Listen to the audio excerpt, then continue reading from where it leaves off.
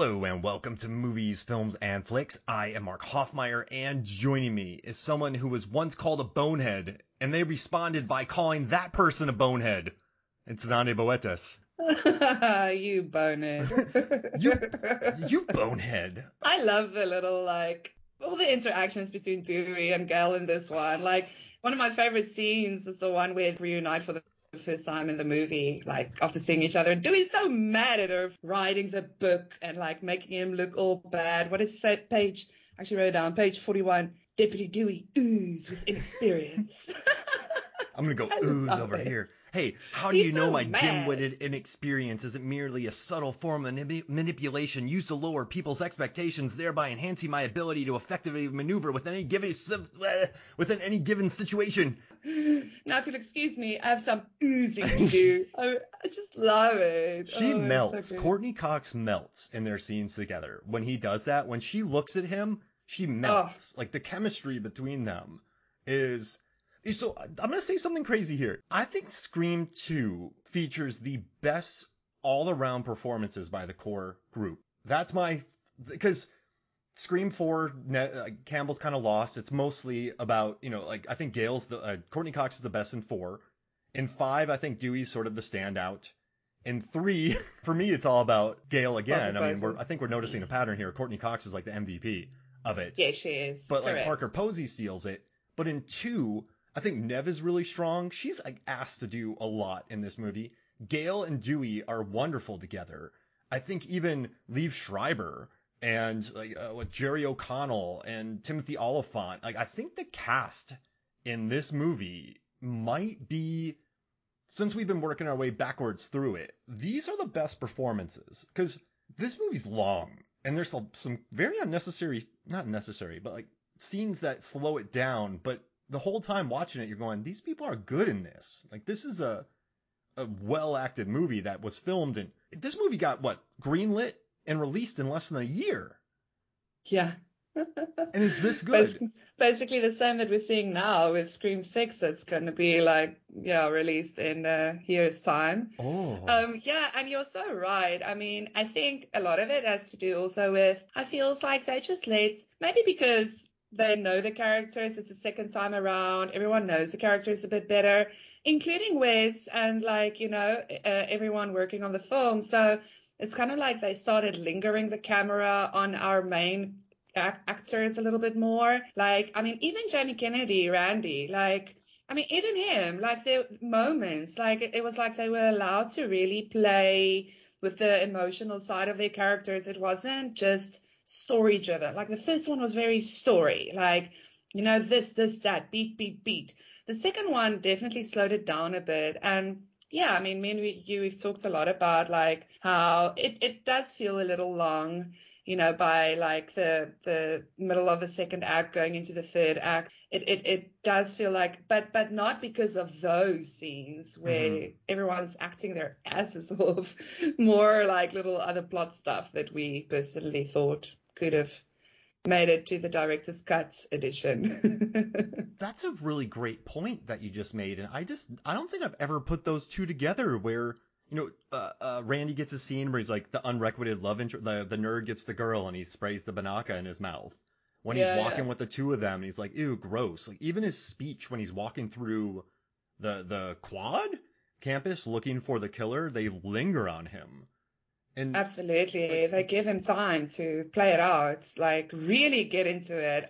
That scene with Randy actually is a very good acting scene to show how the dynamic switches, because at first he's all very cocky about First, he's really fascinated, actually. He's oh my gosh, I get to finally talk to the killer, because the killer never phones him in the first one. It's the first time. So you can see he's whoa, this is my moment. And then it goes to oh, yeah, okay, killer guy, you're this and that. And then I think he says, you're never going to get the girl. And Randy is F you. And he gets mad and he starts getting into it. And he starts shit talking Billy and the whole thing. And it's such a good scene. It's actually a very long scene if you go look at it. But that was played so well. It felt so natural for the characters. And I think that's what this movie did well. There were like stuff that we could get nitty gritty about and everything, but it really allowed them to, and like you said, the whole, like Gail and Dewey and the chemistry between them, the way Gail looks at him, like the love in her eyes for this sweet, cuddly, ridiculous man. Yeah, it's the best. She melts. She melts. She melts. It's not even Absolutely. acting. She just, and you know, this is going to sound like a really weird example, but the Jamie Kennedy death, Randy's death, we talked about feeling like a gut shot. But it feels more like a scene from the movie Soldier, where Kurt Russell uses a helicopter blade to cut open Jason Scott Lee's stomach, and then he starts punching him in the stomach where he just sliced his stomach. Like, this isn't a regular gut punch. This is, because I watched this in the theater, because my brother told me, like, I didn't get to see Scream in the theater, my brother did, and I loved it, so I went and watched Scream 2 in the theater. And that Randy death, that's a brave move. That, like, this movie has guts, literal and metaphorical, and I loved it. I mean, it hurts, but it's so devious, and it's so Wes, and it's so beautiful that, like, even just watching it, I get a smile on my face. But you know what's crazy? I've written about this movie before for Movies, Films, and Flicks, and I've said that it's the best pure, like, horror sequel, slasher sequel ever made. And there's a bunch of caveats here, like Aliens and Alien. Like, Aliens, yes, is a classic, but Aliens has a different cast, different director, 12 years apart, 8 years apart. You have other sequels that are really good, but this one happened a year later with the core cast. This isn't like Friday the 13th 1 and 2, or this isn't like Nightmare on Elm Street 1 and 2, or Final Destination 1 and 2. This is like the same crew of characters moving into the next experience. Yeah. And it's the fact that they had a year to make it. But this is the first time, though, that I've ever been watching it in the CC scene. So, like, you know, in the 90s, I was like, Sarah Michelle Gellar is amazing, you know, like, I never thought about it. But now that I watch it, I'm like, this scene's not, like, why is this here? Like, does that make sense? Like, I don't want to hate on the movie. But no, but I mean, you're right, because that scene, I also have a lot of problems with that scene, because the only reason that scene is in there is because the killers are killing people with the same names, like the people that died in the first one. That's like literally it. Like, there's a lot of contrivedness with like the actual plot of this one. I mean, like, we've spoken about some of it. We'll get into some of it now. Yeah, I also felt, I mean, Sarah Michelle Gellar, like, her character, Cece, she looks like this blonde ditzy girl, but she's not. I mean, she's being like the sober designated driver chickie, like waiting at the house Kappa or whatever. You guys all have weird colleges. Like, you know, she's like responsible, and she's not like, ooh, being flattered over the phone or anything. She seems like she's got it so together. And then it's these weird things, like, you know, that starts playing out when the doorbell rings and she goes out and, oh, there's no signal right outside the door. She needs to go back in. And then it's the up the stairs thing and all the tropes. I don't mind the tropes. I mean, I love it. It's Scream. It's Wes. Like, we're like playing up horror tropes and whatever. But her character just, it didn't come together for me, you know? Mm. Like, I was like, and it's the same problem I have with Billy's mom. The character doesn't make sense to me. Why, if her only thing is to have revenge over, like, Billy's death, wouldn't she just hire someone to kill Sydney if she got, you know, wants her hands clean? Why this whole elaborate plan? I don't buy it. I get Mickey. Mickey is a freak show. You found on the dark web in 97. I mean, I just don't, like, if Mickey was the mastermind and he somehow manipulated Billy's mom to get into his plan of like making this thing because he wants to be like Hollywood movie famous or whatever, sure, but he's not the mastermind. I mean, so it's just like little things with some of the characters. Cool characters, great. Extras, yeah. You know. I think Laurie Metcalf is so good in this that I love those eyes. Like, you know when a performance is good when 3 years later you go, wait a second, that doesn't make sense. Because you're so caught up in the performance. And so Yeah, watching her yeah. in this, I love her. Like she's so like Oh the yeah, no, eyes, like the listen, she does it so well. and Oh, I like that she just shoots Mickey. She gets rid of him. And I'm not saying I ever like when people are murdered, but the whole following the pattern, I would have liked it better remember when Cece looks at him and goes, "You have a hard on for Cameron," or Ridley Scott, one of the two, and he gives oh, her this Cameron, look. yeah. It would make more sense if he was pissed at her and he went and did that. Does that make like? Exactly. Like I kind of, you felt like you needed just a little more motivation than, oh, they have the same name. Mm-hmm. Like, and not really even because of what Cece's name was actually something else, Mm-hmm. Casey something, and it was Casey Baker. Like, it's not even like literally the same name. I'm like, really? So there was no Casey at that college, no Casey whatsoever.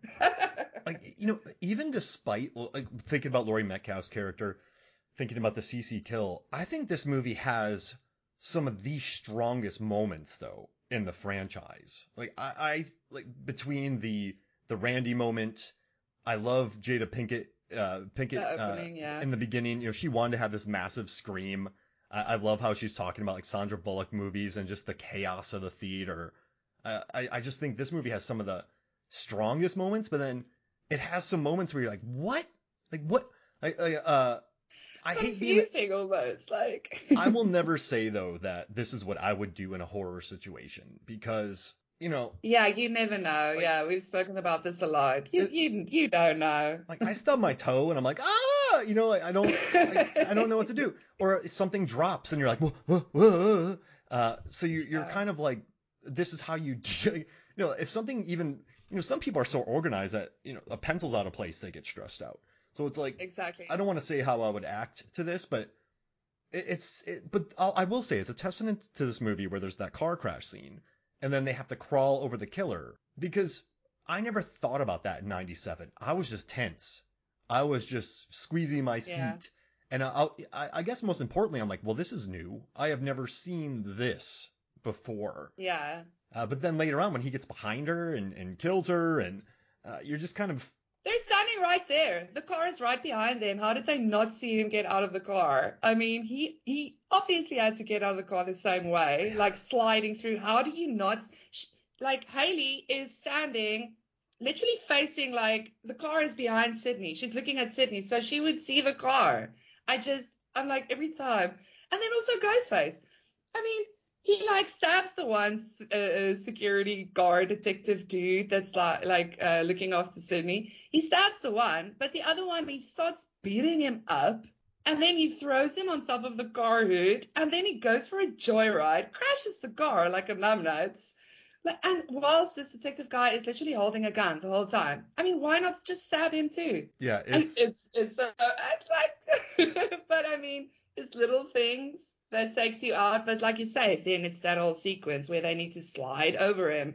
That was great. So it feels like this movie. Like, I spoke to Corey last night after watching it again, and I just think there were tones that, like, it constantly shifted, and it wasn't always necessarily like taking us along. Like, it's where it was broken for us. I don't think everyone who watched the movie felt the same way, but yeah, I think people, agree with us on it. Like, that's kind of like what you feel. It's the same like with the end. You've got Mickey. I love Timothy Olyphant in the end. He's so camp. He's hysterical. I love it. But that's the thing. He's like the funny guy. And I kind of think that Billy's mom took him out too fast, because then suddenly it all got serious again. And it's again that little, like I say, tone shifts where it's like, wait, what? They didn't lose me, but it felt like I needed to work to just keep on the like vibe. But yeah, also like, I mean, we're more critical when we watch movies in general. The first time I watched it, like, obviously it wasn't as good as the first one, but I didn't think it would be. Yeah, why would it was it a be, lot right? that I loved. No, exactly. But yeah, I remember the first time too, I felt like it was a tad too long. I just felt like there were some unnecessary sequences and stuff. But yeah, no, I mean, I still love it. Listen, it's my least favorite of the Scream films, but I still love it. It's my second It's a lot favorite. to love. because I guess because of the individual scenes that are so strong. Like it has the strongest scenes, I think, aside from Scream. The strongest Scream scenes. No, never mind. I was trying to tongue twist myself there. But even let's talk about. Oh, real quick, I just want to say I watched Scary Movie the other day. Watched Scary Movie 1 and 2, and Scary Movie in that one, Cindy Anna Faris looks away, and during that time, the killer Ghostface does this little high step behind a tree, and then she looks back, and the killer is not there, and that's what Ghostface does. That's what every single killer in the history of cinema has done in that scene in Scary Movie. That would like wreck all of my data articles right there if they showed that scene. So I just love in Scary Movie the thing running behind the tree because it just made me laugh so much. But no, like I love the opening scene though with Omar Epps and Jada Pinkett, like just her yelling at the screen and just like, you know what's interesting, everyone's in the theaters yelling, then she yells and she's shushed, and just like, but if you think about it though, the killer gets the guy next to him in the stall, stabs perfectly into his ear, Incredible, and then takes Magic. his clothes, goes on, gets her, but it makes the experience kind of scary because in a raucous theater like that in a college town, that probably could happen. That could happen. Dude, honestly, every time I watch Scream 2 and that opening scene, I'm like, if I was there and I walked into that theater, I would have like, it would have taken me a second to be like, nope, and walk out. It's so rowdy and chaotic. And like, I watch that, or I see that, and I get so anxious. Like, I'm like, why? Why would you want to watch a movie like this? This is too much. You can't even hear. People are just screaming and yelling like they're at a frat party. It's crazy. And I mean, I must say, so this is the first Stab movie, but they did some lank marketing because it's like a preview screening, like a special screening, but like the people are there in droves and they are amped and it's this whole thing. Can you imagine that happening in real life? And people go crazy for a movie based on a real true crime, like. Oh gosh, yeah. It's whack. It's more of an audience. It's more of an audience for a sequel, I would say.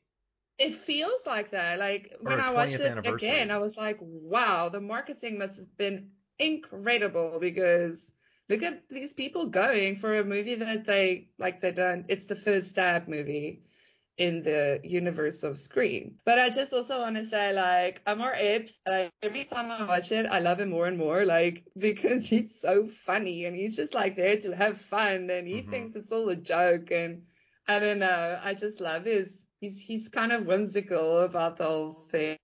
Yeah, and he's like, It's good. she goes, give me your money. He's like, you got money. She's like, no, I want your money. And that just makes me happy. But like watching him get stabbed, watching them bring in Jada, you know, by this time she was in Demon Knight. She was in Set It Off. I think that, so she was like the big name getting killed off in the beginning of this movie. You know, I kind of, wait, when was Set It Off? Set It Off, yeah, 96. So she was like the big name for this. And, you know, I watched Collateral the other day, and all these movies remind me of how good she was back in the day. Like I haven't kept up with Red Table Talk or anything, but like Jada in the 90s, 2000s, she was like just so likable on screen. She had such a cool presence. Yeah. So just watching this and then watching the stab, and you know, she had this crazy long scream because that's what she told Wes. She's like, just give me the scream. Like, let me have the biggest screen ever. And he abided. And I think it's kind of a fun way to start the movie because it's talking about like the theatrical experience and also commenting on the genre, but it's also kind of scary. So I don't know, I dig it. It was a good opening scene for me. Chaos and camp. And I think, like a lot of the second one is a bit chaos and camp because like the chaos kind of comes in with the whole frat house vibe that they try to do, but it never goes anywhere. See, this is like another thing for me is Rebecca Gayheart and Portia de Rossi is way underused. I kind of don't actually understand why they're there. They're there to kind of represent the, oh, Sydney, like you must be like, you know, like with us or whatever. But I mean, last night I was like, why isn't there more of them in here? Like, I don't, you get what I'm saying? Well, like, one of them could have been hunted and killed and given more style. And I do love it. She walks up to Sydney and she goes, hello, Sydney. Like the way, like that's not Australian, but she says Sydney. Hello, Sydney.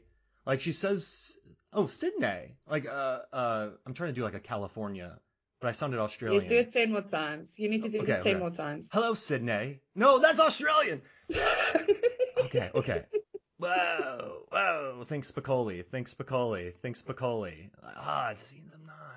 Hello, Sydney. I can't. Oh gosh, I can't do it. But the way she says it, I had to write it down because it's funny. And Portia de Rossi's really funny. If you've seen I her mean, in Arrested Development. yeah, she's fantastic. She's a great, like, she brings the comedy, and I think that's the thing. I wanted more of them, or like at least, like you say, why didn't we were so sure one of them would get offed, Mhm. and not even like the last time we see them, it's when boyfriend gets like captured by his Kappa guys or whatever, and they're orphaned. The two are just like running. Ooh, this is so romantic. It's so Greek or whatever they say. Like, and there they go. And Yeah. that's like the last time we see them. I'm like, okay, bye. You Characters I don't really know why you're here. I think they just threw him in because they were getting popular at the time. Like this is before Urban Legend when Gayheart was in it. This was before, so like I think they also brought in Sarah Michelle Gellar too, just for the role because I think she wanted in. She's like, oh, I want Yeah, to do it, so like, all right, let's getting give the her a role. names. And also too, I Yeah, mean, they had to get this planned, shot, edited, marketed in the theaters in 1 year. So there's no time to tighten the script. I don't think. Like, yeah, Event Horizon had a really tiny filming period, and they over edited it because they had no time. So I wonder if they just left a lot of these subplots in there. But one thing I do love about the Scream world is, if you think about Scream 5, you have the twins, right? You have the very athletic twin. He's not the killer. In Scream 4, Kirby's like the super cool girl who's actually cool. She's not the killer. In Scream 2, you have Derek. Derek. Jerry O'Connor's like he's just a guy. Like he's a frat guy, but he's not the killer. I like that the killers yeah. are Mickey, are like kind of like Culkin and Richie. It's interesting that they play on this very sort of like it's always the like not nerdy, but like entitled, angry, non like jock. Unimpressive. Yeah. Like almost unimpressive. Randy actually goes off, like before he dies, he says like, Billy Loomis, are you kidding me? He's so pathetic and what, like he goes off about how just basically unimpressive Billy is. And now you want to like copycat Billy because at that point they think it's a copycat killer. Like it's like why?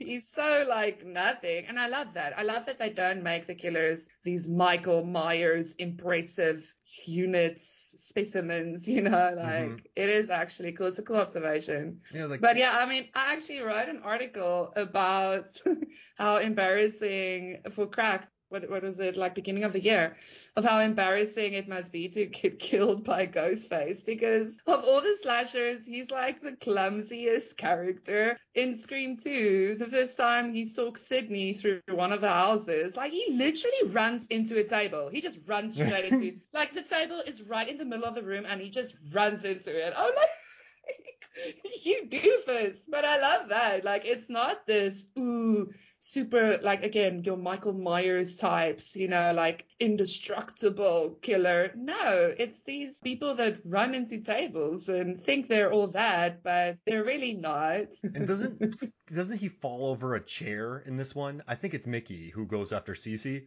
Doesn't Mickey wipe out on a chair and like flip it over?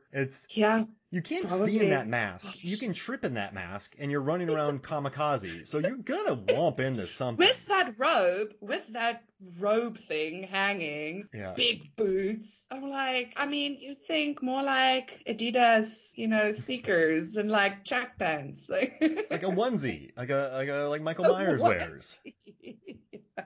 It's just something easy that like so no one can see tattoos and stuff. Spandex. I want the next big slasher to be in spandex. Oh yeah, like leggings, Yoga pants. athletic leggings. Yoga pants, maybe like leg warmers. Like That's Rose Byrne under from the that 80s. workout show on Yes. Apple. Physical. Yeah. So the Rose Byrne killer. That'd be amazing. Yeah, but it would be embarrassing being killed by Ghostface. Like that's one of the clumsiest. so, and like one of the interesting things about this movie is how much it talks about sequels. So, like, what are the best horror sequels and why? Like, why? So this movie has a higher tomato meter rating, and it made $1 million less in the theaters. Like, this movie made $172 million in 97 worldwide. This is a blockbuster hit. And, like, why is this a successful sequel? Where maybe people don't think 3 and 4... Okay, this movie with the inflation, if you adjust the box office in the United States, $201 million. That, if it was released this year, that's how much, due to inflation, it would make based on ticket sales. Yeah, I mean, I think, like, let's see, what? 1997. Like, I guess, so many sequels, when you think about Freddy, he goes after different people. Jason goes after different people. Final Destination... different people. It's, even when people talk about Manhunter to Silence of the Lambs, that's not really a sequel. It's more Silence of the Lambs to Hannibal, which is still pretty good. Yeah. But here's my theory, right? So I just Googled, and so Scream 2 came out in 1997. The Sixth Sense came out in 1999. I Googled that because, like, it's about the twists in the end. Like, the whole whodunit, you've got, like, stuff with Freddy and Jason and Michael. The killer is Freddy and Jason and Michael. It's no one else. Like, I mean, the first time with with Jason, it was the mom, but then it's Jason. It's not like this mystery, like, whodunit. Scream is a whodunit. So, like, I think everyone wants to watch it to see who the killer is in the end. And I think that's why it did so well as a sequel. Everyone went because the first one was fun and excellent, and obviously the marketing was good on Scream. Oh yeah. But yeah, to go and see, okay, who's the killer going to be this time? And I think that's why it works in general as a franchise, because again, like, it's not you don't know who the killer is. So that's part of the fun. Everybody loves a good whodunit. And they tend to do it, like, pretty well, even if it's not like people's favorite killer in the end or whatever. Like, I didn't enjoy, or like, I mean, it's not that I didn't enjoy, but like I said, I have some problems with Billy's mom. Some people had problems with Rowan from the third one. Still though, like, it's, it was still worth watching the movie, and it keeps on being worth it. That's why we all rewatch it all the time, because there's so many good moments. The moments kind of makes it feel like Final Destination. I think that's where Final Destination kind of picks up on. If you just have good scenes and you just keep on, like, doing these sequences because people like that, and that's what makes them watch stuff, even though they might not have liked the ending or the killer who was revealed. They like those moments. So cool, Final Destination. Let's just make a movie only with the moments, basically. Yeah, that's it. Cut everything else out. Only moments. Yeah. Yeah, exactly. So, but yeah, I think that's why, like, Scream as a sequel, everybody went to watch it because, yeah, who did it? Who gone done it? And then, yeah, 2 years later, The Sixth Sense came, and it was the twists. And I think we ushered into the whole, you got to give us a gnarly ending, something that we didn't expect. Yeah. And you know what's interesting about the Scream movies is, like, I was thinking about Final Destination 3 and that wildly gratuitous tanning bed scene that just, like, it's a lot. It's one of the meanest things I've ever seen in my life. But Scream, we'll get to that, but Scream 2, it doesn't have the most gratuitous scenes. It's not the bloodiest. There's not the most guts. There's really not much sex or gratuitous shots of women, are there? I mean, no. And like 3, is there? 4? Is there? Like 4 has some. 5, not so much. So it's like, It's an interesting franchise in that it, aside from maybe the gutting of Drew Barrymore in the first one, this movie largely stays away from, like, excessive gratuity, but it's also found a ton of success. So it's a weird outlier. Is it, like, does that make sense? Like, it's... Yeah, it, like, gives a little bit of, but I think it's definitely trying, because it's still, like, it's meta.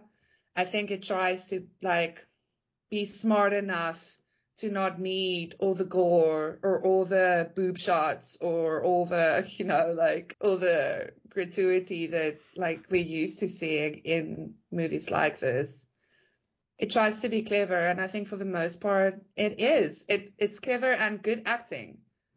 Yeah. Neve Campbell. Kristen Stewart is Neve Campbell. I think she's a clone, maybe. Yeah. I don't know. Yeah. Sorry. The more I watch young Nev Campbell, the more I see Kristen Stewart. And that's not a knock on Kristen Stewart. I mean, how many actors pattern themselves after Dustin Hoffman, De Niro, and Pacino? So I mean, it's not like so many actors do it. I'm not like saying I think Kristen's awesome. So I don't know. I just had to get that out there. But I don't know. I keep, what's fun about work? This is really neat working our way backwards through this because I've never done this before. Yeah. And I really enjoy it because it feels like you're working back towards the original. And I don't know. I've really dug this series so far. And then what do we have? Oh, wait. How many stabs are there? So we've got 22 stabs. That's light. That's light, but 7 out of 8 kills, which is the highest yet. Yeah. And then, so 22 stabs, 28 gunshots, of which only happens literally in the final scene. All the gunshots is like right at the end. Kills 3. Yeah, kills 3. So yeah, no, it's actually pretty light. It's very mellow. I mean, I think the goriest scene was probably the quick little shot that they showed of Randy all sliced and diced. Yeah, and the blood pouring on the ground. Yeah, exactly. I think that was like the goriest. Yeah, that was totally the goriest. But like also too, I love when Dewey gets stabbed 47 times and they're like, oh, just hit some scar tissue, he's fine. That scene though hurts when they're in those dewdrop. Oh, dewdrop. When they're in their soundproof area. And you just see Dewey getting stabbed. Like, they go back to that at Scream 3. But that hurts watching him get hit again. Like, I like him a lot. And then when Cotton Weary, I know we're jumping all over the place, but when Cotton Weary goes to Gale after she's been shot, like, what are you, a cat? It just makes me so happy. Like, because she just gets gut shot. And he's like, oh, you're like a cat. But what were your vibes from Cotton Weary in this movie? Yeah, right. I mean, his character was also a bit more developed, which was cool. Because in the first one, he was like just a guy accused. We didn't really know who this guy was. But yeah, I mean, the second one, at first, you feel like you kind of get the guy because he just wants to be like vindicated. But then he's so terrible with Sydney. And there at the end, oh gosh, I mean, Sydney literally had to like convince him not to. I mean, would he have shot Sydney? I mean, what? Like, Cotton is such a freaking weirdo. So it was such a good call to just kill him, like the first scene of the third one. Yeah. So right at the beginning of the next movie, good call. Because I think that was clever to kind of set it up like that. Whether that was intentional or not, it worked out brilliantly. So yeah, that was a good call to do that because what a weirdo. What a weirdo. He was thinking about it. He was totally. Oh, man. And then just that, I love that scene in the computer when someone messages Sydney and then she goes to reply and she just hits, like, we uses 2 fingers and goes doot, doot, doot, like responds back to him. And then the random guy, oh, it's the same network. It's fine. Everyone can use it. Yeah, everyone's logged in or whatever. I love the hacking in 97 and then watching Sydney. Yeah. But that's how I typed in the 90s. Like, I didn't use many computers. True. So I was like, boop, boop, boop. True. And she was older. She's older than me. Not by much, but she came to computers probably later in age as well. So I just kind of, I love that aspect of it.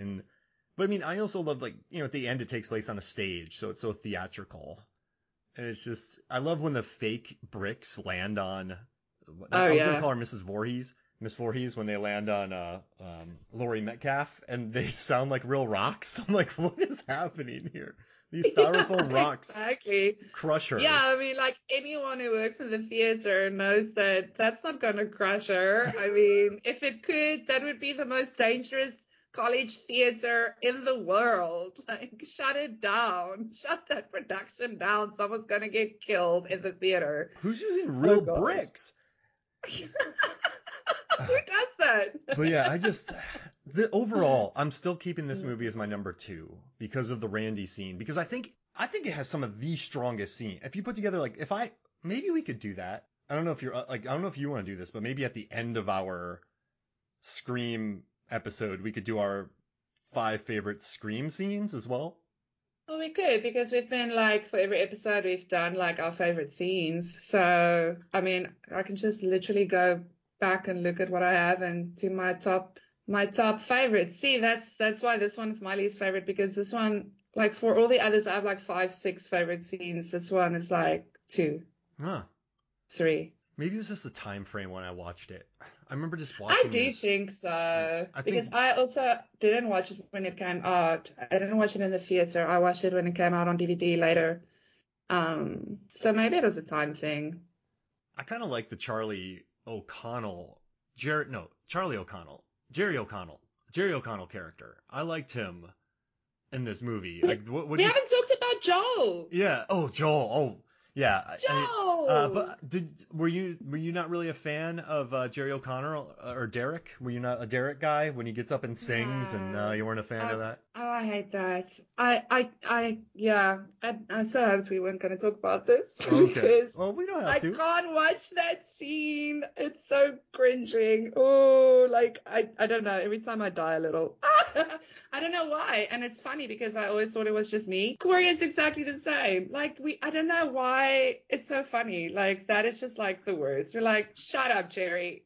You know what I think it is? In '97, every one of these college movies or high school movies, the kids were tropes.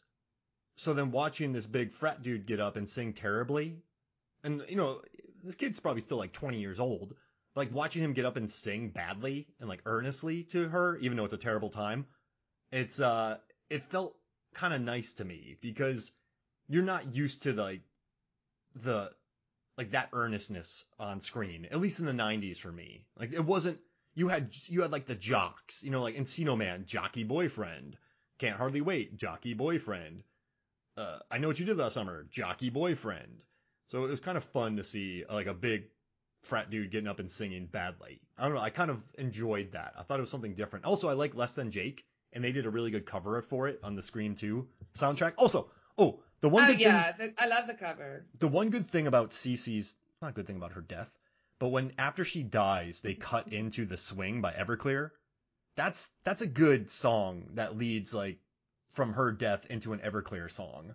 So I kind of liked that transition into there. And also this soundtrack had Nick Cave, it had Less Than Jake, Everclear, Tonic, Foo Fighters, Collective Soul, Dave Matthews, Sugar Ray, D'Angelo, Cottonmouth Kings, Master P.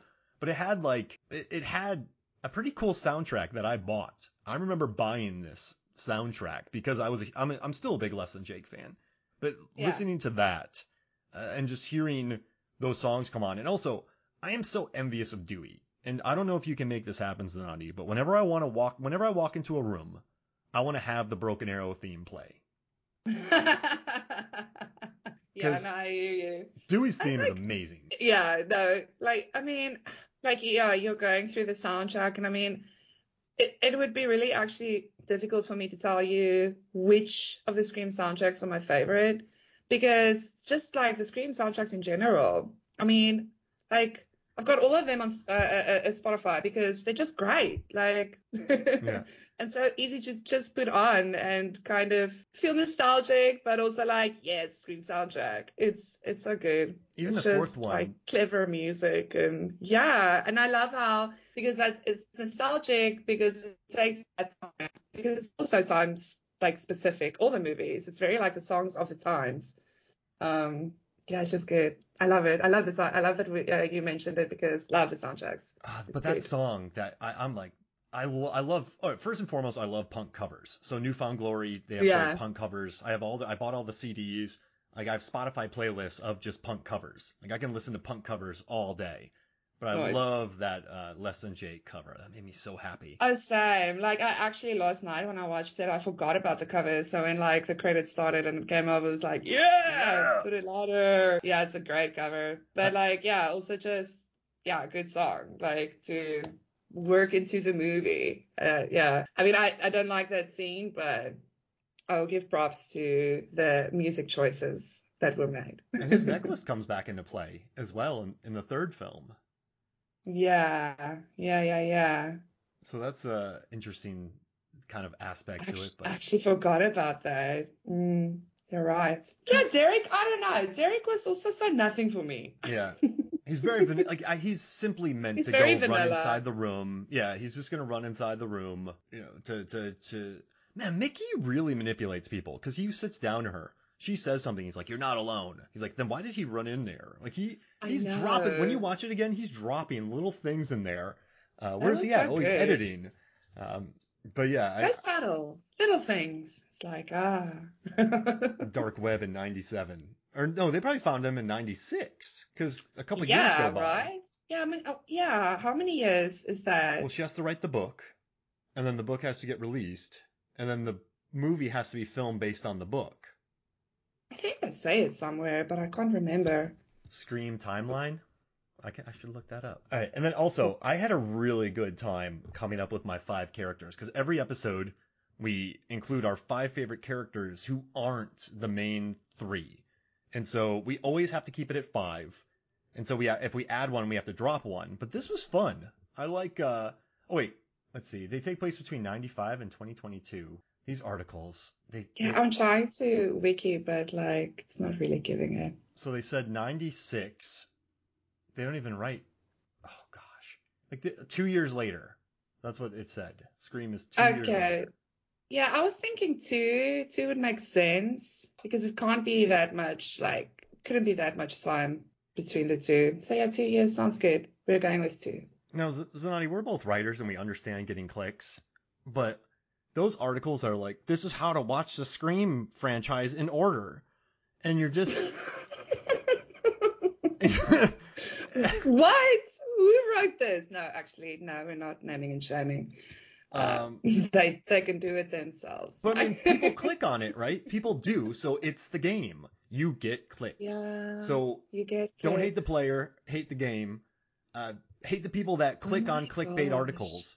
This star of Dark Knight is now going to be in the next movie by Ryan Johnson. And it's like, what? I've decided if something doesn't tell me what it is in the title, I don't click on it. So, 100%. Same. I refuse. It makes me mad. So I'm like, why will I click on this? I mean, everyone else puts it in the title. What's wrong with you? Go away. That, and if I freaking click on an article and the first thing is some pop-up, it's the closest or the fastest, like, I just close the tab. It's the fastest way for me to do that. Don't do that. Please Get stop. out of here. Stop wasting my time. All right, so you want to do our 5 keepers? Let's do it. Okay. Okay. Want to alternate? I'll do one, you do one, or you want to do me? I'll do my 5, you do your 5. Do your 5. Okay. And then I'll... Okay. Kirby, Scream 4. Nice. Has to stay. Kirby's the best. Yes. Jennifer Jolie, Scream 3. Yes. She is... wonderful. Yes, that's the best word to say. The next one, Randy from Scream 2. I know I could have added him in Scream 1, but I love his scene in this movie. They gave him the scene. I also love his scene with Arquette, where they're in there drinking like shakes and talking about who could be the killer. Well, if I'm a suspect, you're a suspect. All right, let's move on. Like, yeah, let's move on. Oh, I love that scene. Then I'm gonna do Mindy from Scream 5 because I just think she's a lot of fun. She'll be back for more. But this is why I held off talking about this character. So my 5th character is Joel Jones from Scream 2. Because best cameraman, he knows what's up. This is the best part.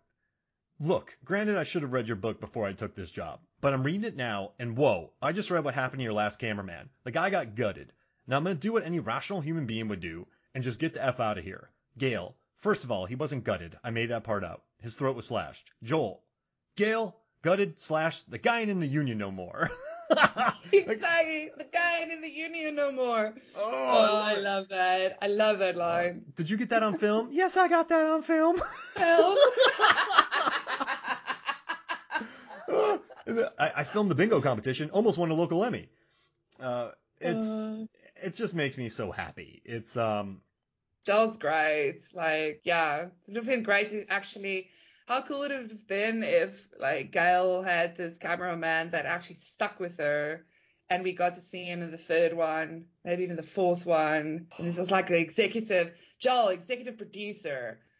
Oh man, just calling her from the studio. Like, I'm not coming down there, but I'm sending you. Yeah. But, I just love it how he runs away. Like he's I'm out of here.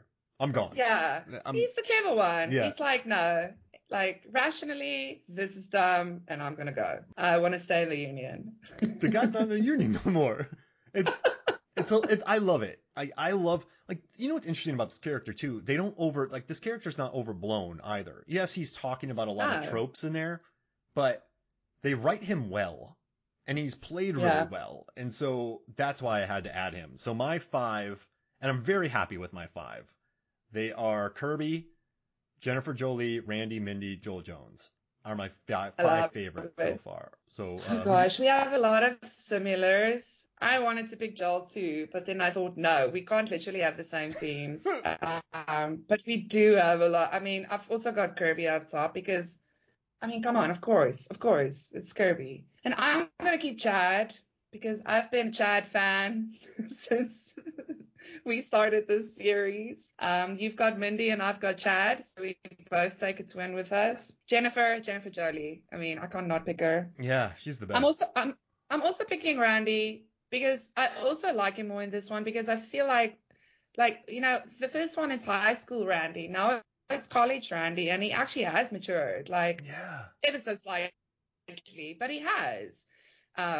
He was good in this one, and also rest in peace Randy. So picking Randy, and then for my final, I am keeping my girl Sam from the latest 5 Cream. Sam's my girl. Stab. She's so stab heavy. That's why you love her. Yeah, exactly. Like she's stab heavy. She's kind of like, cause she's a protagonist, but also is she? Like, I love that. I love she's like Billy's daughter. It's such a wacky twist. So yeah, I need a badass in there. So yeah, Sam's my badass. You know, Sam in 5 reminds me of a lot of Sydney in 4. Like, they're just grown women who run into things, and like they're not, like, you just don't mess with them. Does that make sense? Like, they're kind of like so over it. Like, why are you wasting I am over this. Yeah. Like, exactly. They're the grown people coming in there and taking care of business, and I love it. Yeah. I could I could have all those in my list. So I think we have some strong lists going on here. So yeah. We have the twins, you got Sam. But yeah, Randy too. You know what's interesting about Randy before we get out of here? I know it's late for you, but what I like about Randy is he has a massive crush on Sid, but he's not entitled about it, if that makes sense. Like he can put himself aside to help her. And like she's with O'Connell. Exactly. He's not sitting there pining away being that weird entitled guy. He's like, this sucks, but she's still my friend, and I got her back. Exactly. Yeah. No, Randy. Yeah. Poor Randy, honestly. I think that's why it was such a gutting scene, because you felt like, oh gosh, did this character deserve more? I mean, did he just now get off because he knows it all? And I mean, he was right. He like talked about Mickey and Mrs. Furious in his little speech about who done it. Like, he totally called it. And then he gets gutted for it. It's like, oh man, it's actually terrible. Well, the Cottonmouth Kings play, and those guys dance by. Yeah, I love that little, like, wow, trying to lighten the mood here with the ha-ha. But, like, a year. This movie was like, maybe they had a script already, written, cast, scouted, filmed, kept in secrecy, a bunch of different scripts, filmed different endings. Yeah. Edited, marketed, released. And it lived up to, you know what's crazy? I don't think it lived up to Scream's expectations, but sometimes sequels fail spectacularly to live up to expectations. This one did enough and was good enough to make sure the next one they made was still going to be viewed by many people. 100%. No, they really solidified the world. I think it was very clever to keep, the core. Mm-hmm. The core characters, because that's also the thing. We didn't know who was going to be back and who not. I mean, they wanted to kill off Dewey in the first one. They were very close to killing off Deputy Dewey in the first one. So we wouldn't have Dewey. I mean, it wasn't this plan of where they were going to go. Like, David Arquette just worked so well and everybody loved what he did with the character that they rewrote the first script to keep him. And I mean, we got him until 5, and he was supposed to die in the first one. So I like that, like, we didn't know who was going to be the core group, and they chose well. I think it just works with who they took. I would have liked to see Randy in at least another one, but then again, we had that's like one of my favorite, and it's also like, See, I love that scene in Scream 3 where they watch the videotape of Randy. That's so cool. Like, how do you bring this guy into the third one? Of course he made a tape. Yeah. Of course he did. And his roommate annoys him. Yeah. And he knows Dewey's going to say something. Yes, Karen. Yeah. Oh, gosh. Yeah. You know, last thing I love about this movie, Gail. There's a scene where Gail, I like when she's like, listen, I don't normally feel bad. I don't normally admit when I'm wrong, but I was wrong and I feel terrible right now. So let's go take care of this. And I like that Dewey, you know, in some movies it's like, hey, the world's ending, but we can't get over ourselves long enough to go help save the world because you made me angry 2 years ago. Like, I like when she says, listen, I feel terrible. Let's just go take care of this. And Dewey's like, all right, let's roll. Like, that's a cool scene too. So, man. Yeah. Courtney Cox is working backwards through this. She is the MVP. I'm telling you, it's all her. Yeah. It's all her. This was great. I'm so happy. This was wonderful. Where can people find you, Zanandi? On Twitter, I'm actually so quiet on social these days. But yeah, you can find me on Twitter at Zanandi Buertes. We've got a Facebook page. I'm still writing for Cracked. We're going to try and maybe start a film club thing. So that's exciting. Check out the socials for that. I will share it if it happens. And yeah, on the pod for more episodes with Mark on horror movies and stuff. We got Korean horror movies after this series. Korean horror movies, favorite horror movie moments. Yeah. And it's the end of the year for horror stuff. So much. Yeah, I'm going to release that. I wonder if the horror post will get released before this one, because we still have to do 4, 3, and then 2. And I'm thinking about releasing the horror one in October. So, yeah, I'll just put it out on socials and I'll get people. But you know what? Even if you listen to this episode, go back and listen to our 5 favorite moments from 21st century horror, and then send us a message and tell us which ones you love. Don't tell us we're wrong with our 5 picks, because thousands of movies have been released thousands of horror movies have been released in the 21st century, and there's hundreds of moments in all of them. Just letting y'all know. I don't know how I'm going to pick. I do not know how I'm going to pick 5. I actually, why, Mark? Why are we doing this? It's insanity. 5. It's insane. I mean, thousands of moments. And it's not even I have so many favorites. Yeah. To pick only 5 feels like cheating on all the other thousands. That's why it's almost liberating, though. If we had to pick 50, that would be still very hard. And we'd be like, oh, you picked 50 and you left this one out? This one's we're picking 5.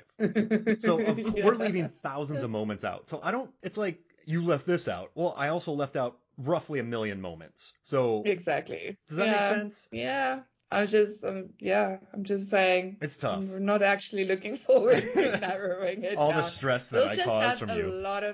A lot of honorable mentions. Yeah. Yes. Thanks for all the sleepless nights, Mark, that I'm gonna have trying to figure out my 5 favorites. Screaming into the abyss. It's actually a whole lot of fun.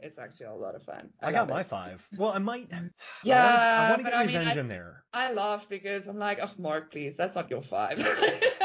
I love the beer can scene in Revenge. That list is gonna change. But yeah, I mean, we already have the same. The exorcism scene in the Black Coat's Daughter. That's not going anywhere. There. I mean, that's a giveaway. See, so if you're listening to this episode, go back. We're talking about Black Coat's Daughter, Revenge, Dark and the Wicked, so many movies. Go check it out. Beer Can Phoenix. All right. Well, thank you so much for talking to me. This was great. It was fun. Thanks. All right. So from me, Mark Hoffmeyer, for Zanandi Boetas, this is Movie Stones and Flicks. We'll see you next week.